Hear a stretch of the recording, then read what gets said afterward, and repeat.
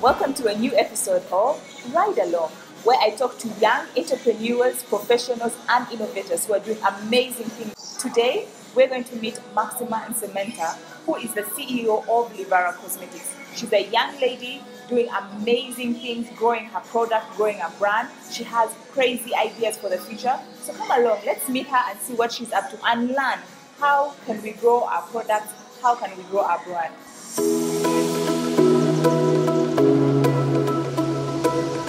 This is Maxima Nsimenta, and she's the CEO of Livara Cosmetics, which is cosmetics line that does, I think you deal more with shea butter products. We manufacture natural and organic cosmetics based on shea butter. From hair to skin to men's beards to, she does for kids, for adults, natural hair, lipstick. You can tell us how you kind of started it all. Okay, so from high school, I used to be interested in making people up. I really enjoy makeup. But then I've always been one of those people that want to own the makeup that I used to make people up. At that time, I used to be the one to tweeze eyebrows, you know, in secondary schools when there's sosh. I'm the one to do the whole beautification processes, which I found very interesting. However, I couldn't study this because African parents, well, I can't tell my parents that I'm going to study cosmetology. In whose house? You know? So I decided to pursue what I was requested to pursue. That was electrical engineering at Makerere. I graduated with a first class degree. I was part of that the team that builds the first electrical car here in Uganda, the Kira EV, the original team that actually conceptualized the car. Then I joined the oil and gas industry, where I first worked with Total AMP here in Uganda for 7 months. Then after that, I worked with Schlumberger. It's the world's biggest oil and gas service company. As I was working, that's when I got to tour around and see, you know, how the world is behaving. And I realized that natural cosmetics was a big deal. But the products that were selling the most were those from Africa with African ingredients. You know, like say you have this product by this international brand that has coconut oil from Mombasa or shea butter from Ghana. And then on researching about these countries, they were doing nothing with the ingredients. So that's when I decided to come back home and do my cosmetics brand eventually, using ingredients from Uganda, and an ingredient that was specific to Uganda and was also beautiful world over. So Uganda has the best shea butter. It has the highest percentage of healing properties in comparison to shea butter elsewhere, and it's naturally here. That's when I decided to come back and focus on this. So I started saving for 1.5 years extra. When I got my, you know, my minimum that I wanted, quit, come back and started here. So now in a more like technical and detailed way, like you've decided, I want to start this company. Like, I'm sure that people who are watching who are like, even may I have a company I want to start, but how do you like really start? Like, as in, how do you even know how to write a business plan, how much money you need, like where you gonna get suppliers from? Like, technically speaking, how did you actually start?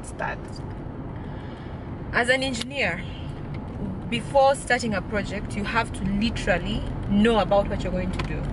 So what I had to do, I had to research about shea butter in the world, the market prospects out there, the cost of the shea butter, the price that it's sold at on the general market. I had to look into the supply chain here in Uganda. Do we actually have sustainable supply of shea butter? After getting reports and studies that we have enough quantity and something that is sustainable, that's when I decided to compile a clear business plan. How to write a business plan? Well, I googled, because I didn't really know how to write a business plan, but I know that a business plan helps to guide a business in growth, strategy, and generally making someone aware of their growth, anticipated growth. I came up with my own business plan. Then after, based on the business plan, I knew that we had to have a manufacturing center, but at the time I didn't have enough money to handle having my own specific manufacturing place. I started discussing with my grandmother about how to manufacture in Uganda, how to start up, especially as a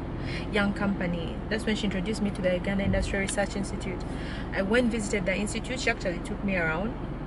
These guys help develop young companies with plans and grow them to a level whereby they are market ready, and then let them go through an incubation program. And that's for like anyone who is an entrepreneur, investor. Yes, for as long as you have a sustainable business plan, and you're sure of your growth pattern.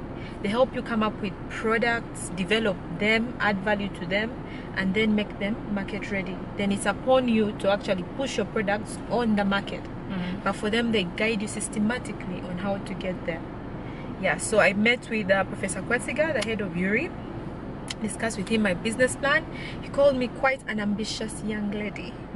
He even mentioned that you bright girls, you'll always have plans, come here, develop, and then you get discouraged and go back to work. I had to tell him that I'm going to prove him wrong. Now been 3 years down the road, and he is really proud of what we're doing and the progress. So my business plan matched my savings. And with URI, after looking around, I knew I had the technical expertise. I don't believe in cooking things up from home, because you can go wrong several times, especially if you're not technically when you say cooking up things, it means coming like developing your products in your kitchen, like. Yes, I'm not.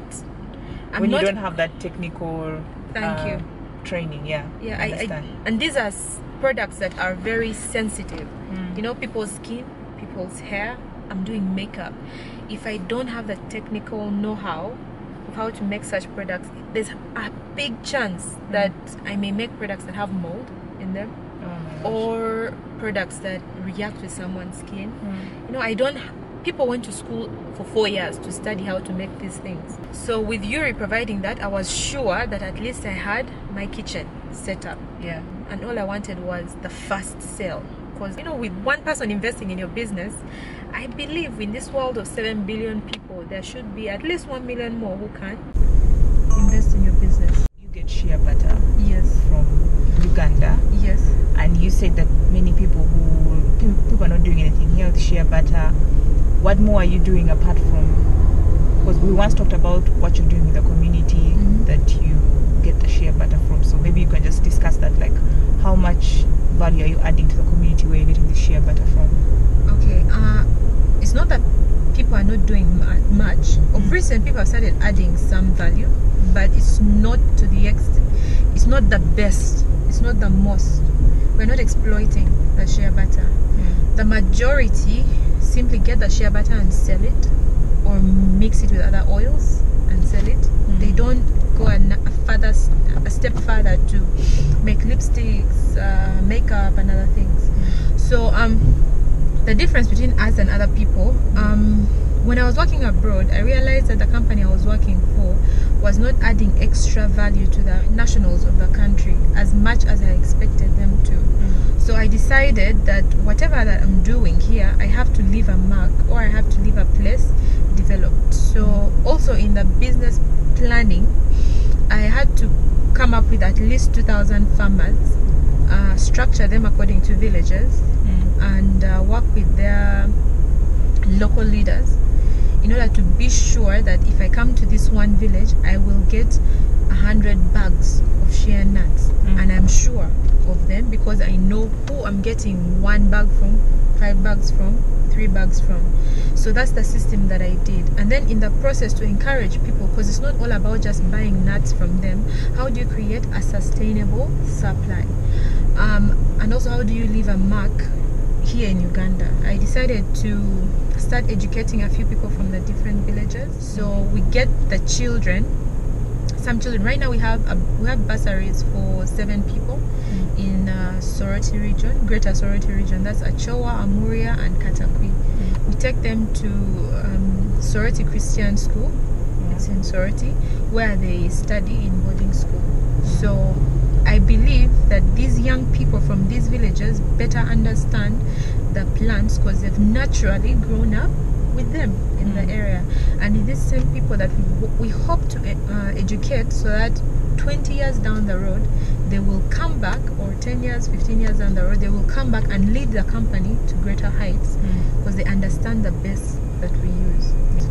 So I want to talk about the challenges you faced. One, when you were starting the company, challenges in terms of finding the support, challenges in terms of the climate, the economic climate in Uganda, or just even working with the people who are giving you the shea, who you're buying the shea butter from? Like, the challenges in an economy will always be there.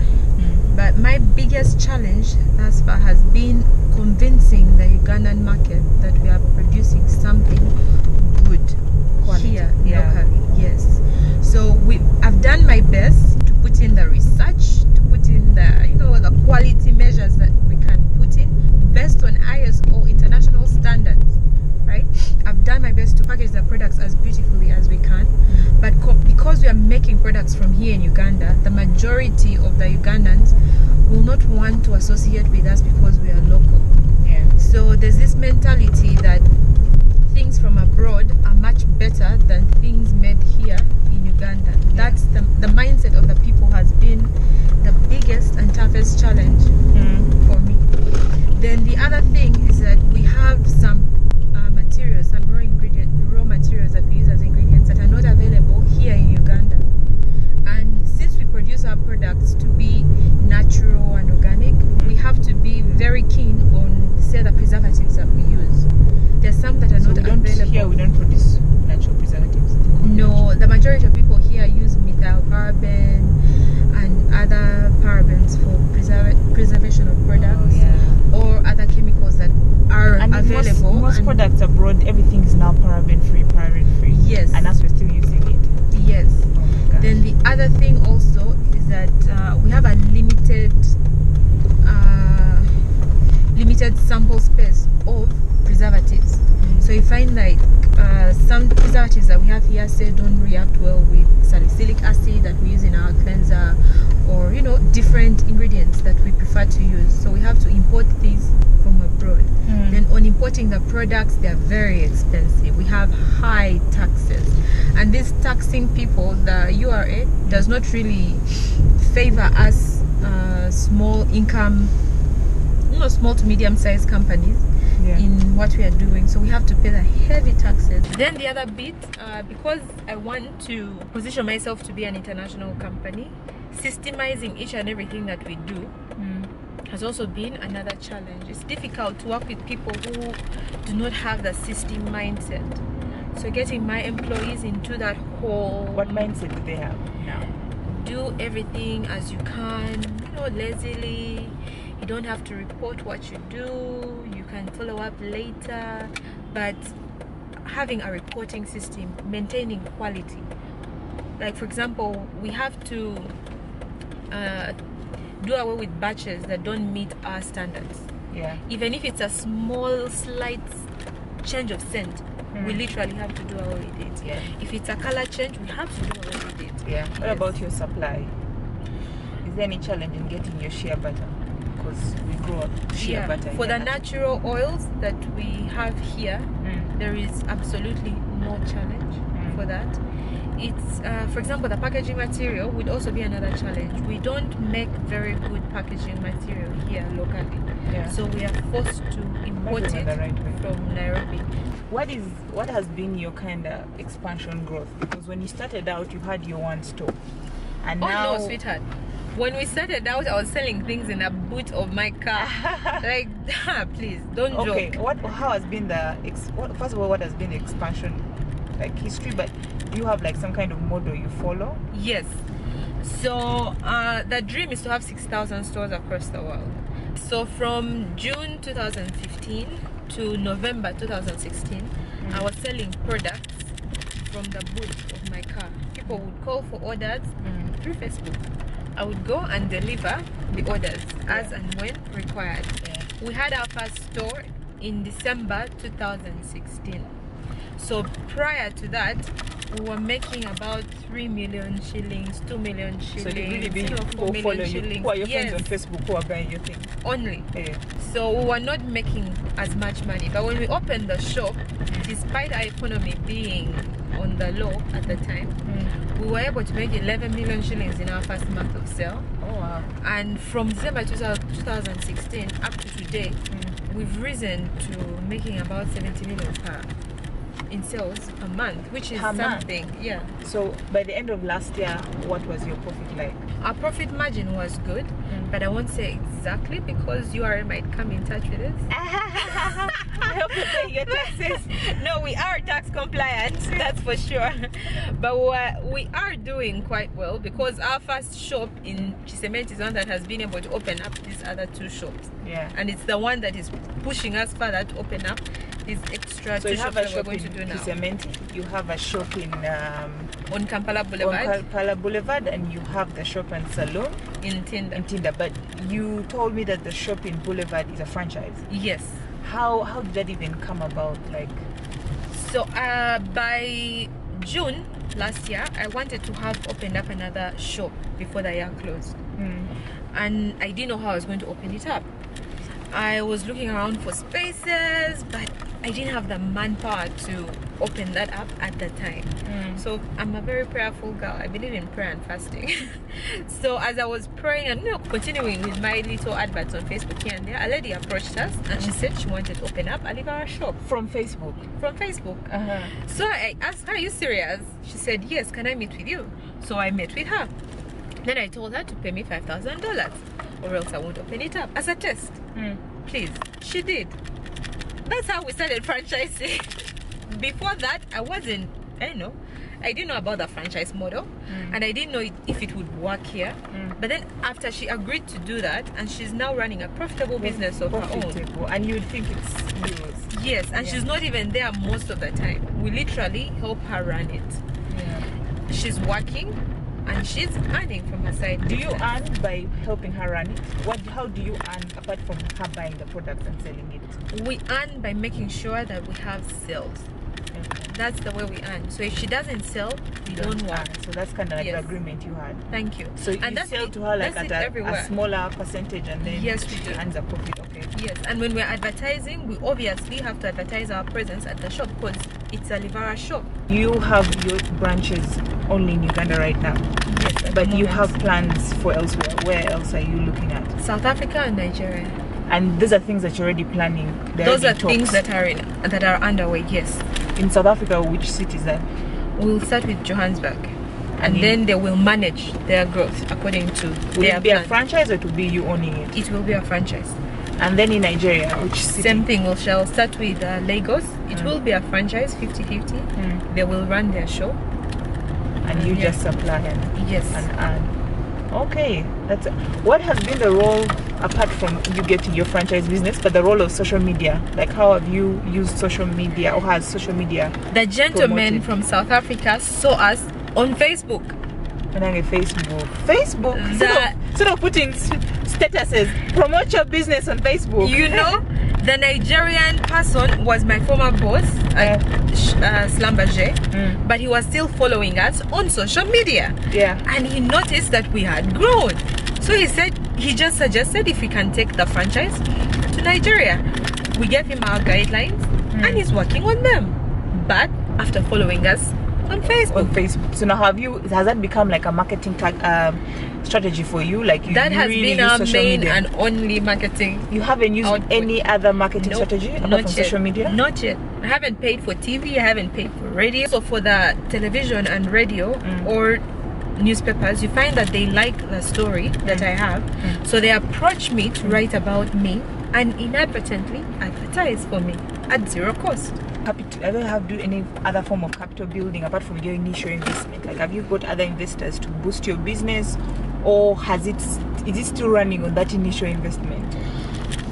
We are growing the business. We are planning on releasing products for the lower end market.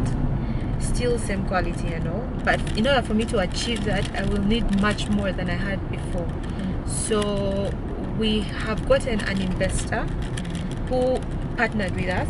We sold him shares, so he gave us $500 million shillings, and then we're also making ourselves credit worthy to get cheap loans from the government to be able to sustain the growth. Because I won't be able to grow to the level that I want to grow at with just $50,000. So right now you're majority shareholder? Yes, my sister Gloria, who is a medical doctor, was my second shareholder, and then this new investor is the third. Is that something you'd want to grow, like in Would I terms want of shareholding? No, this is the last open shareholder. a board. With our growth, we have a board of directors. Okay. Board of directors don't necessarily have to be shareholders. How do you choose your board members? They have to have something I yearn to have in life, and something. They also have to be quite good at what they do in life. For example, I want the company to have very good social media presence. So I want to have someone who's good at social media marketing, who understands social media really well, and who has grown their brand. What's something that you would want someone who is a young entrepreneur and is watching this, wherever they are in the world, or in Africa or in Uganda, and they kind of want to start? They have this big idea.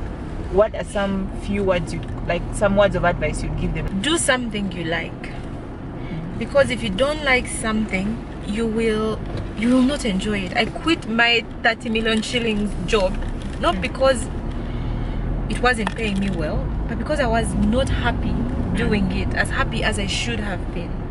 My current job right now doesn't pay me as much as I was earning before yet, but I'm happy doing it and I'm seeing growth. Then save. Don't rely on people's money to get that first step, to get across the first step. And Save if you can't invest money. in yourself, no one's going to invest in you. Thank you. If you can't, thank you. You have to save and use the sweat, your own sweat, to develop yourself. At least take the first jump with money that you have saved. And money will never be enough, by the way, but at least you have something to start. Now after you have started, then you will be credit worthy for banks and grants and other institutions that dish out money. So it's always important to start with money that you have actually earned yourself. The other thing is pray. Rely on a power that is beyond yourself, not the juju bit, but like God, Allah, whichever way you look at it. Pray and have that faith. Have your God, have faith, because there's some points you reach and the earth can put you down. It's only God that you can rely on to see you through a period. So pray and pray and pray, and don't cease praying. Pray until something happens, or pray forever. Never forget your God, because he will never forget you. Don't be corrupt. Be open, be transparent. Corruption will bring you nothing but disaster. Transparency pays a lot. I've had people who want to invest with me simply because we are transparent in how we do things. So transparency helps a lot. And then use social media. That's the last thing. Don't use social media to show your boobs or whatever it is, unless you're selling bras. But use the cheapest avenues out there. Instagram model. Be an Instagram entrepreneur. Yes. And so we have learned a lot about how to make a company work, how to have a dream, how to write a business plan, how to invest in your company, and also that when you invest in yourself, people are willing to invest in you. But also to get up and do something that you love and not something that necessarily you were trained to do. As the founder of Mary Kay Cosmetics said, Mary Kay Ash, there are 3 types of people in this world. Those who make things happen, those who watch things happen, and those who ask what happened. So what type of person are you today? Thank you for watching. Please remember to subscribe, share, and like this video. And let's grow this YouTube channel. Thank you.